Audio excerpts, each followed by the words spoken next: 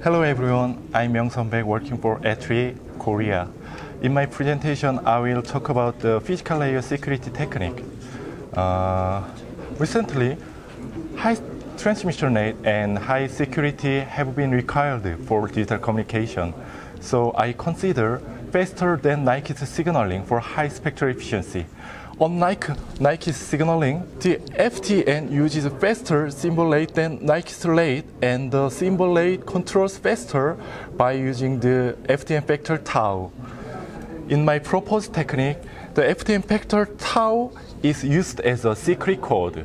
So, as you can see, different tau value is allocated to each different symbol, and the tau code pattern is delivered only to the authorized receiver, and the authorized receiver can demodulate the transmitted signal properly well.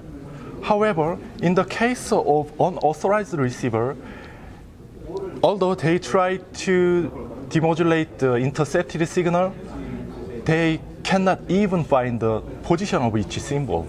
We apply the proposed technique to DVB-S2 system for premium service. As you can see, the performance of proposed technique has some performance degradation. However, the spectral efficiency is higher than that of general FTN-based system. Furthermore, the unauthorized user cannot demodulate the transmitted signal well.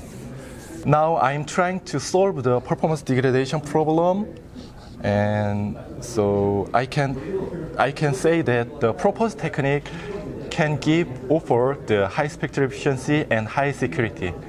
Thank you for watching.